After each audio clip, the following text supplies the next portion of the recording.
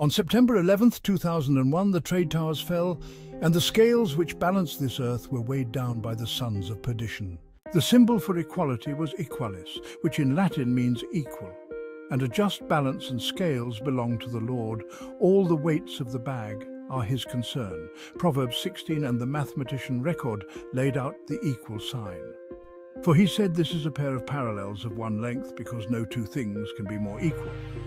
And there are no two things more equal than the equality of his heavenly kingdom. But man in his greed has weighed down the scale with false weights. And as God said, how can I justify wicked scales in a bag of deceptive weights? Micah 6. Our Lord most despises the sons of perdition, for they believe they control the weights of his scale. For even the Son who existed in the form of God did not regard equality with God a thing to be grasped. Philippians 2.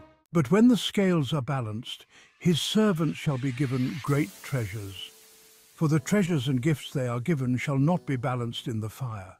For as the Son had taught them, store up for yourselves treasures in heaven, where neither moth nor rust destroys, and where thieves do not break in or steal. For where your treasure is, there your heart will be also.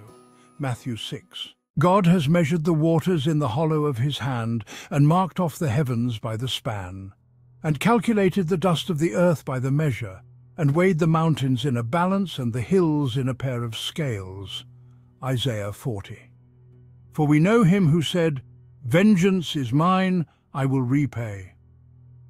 And again, the Lord will judge his people.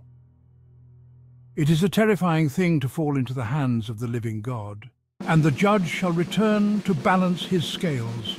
For as it was foretold when he broke the third seal, I heard the third living creature saying, come. I looked, and behold, a black horse, and he who sat on it had a pair of scales in his hand. Revelation 6.